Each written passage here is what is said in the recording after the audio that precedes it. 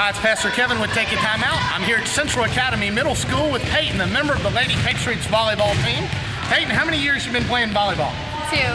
2? And what position do you play? Usually middle back. Middle back. And what do you like best about volleyball?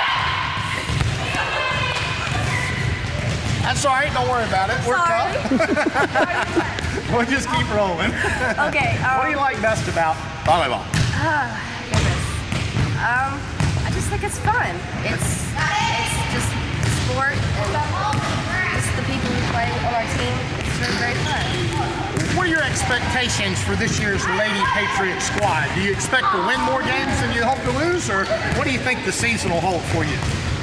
I think we're a pretty decent team. I think we'll win at least more than half of the games that we play. I think we're pretty good.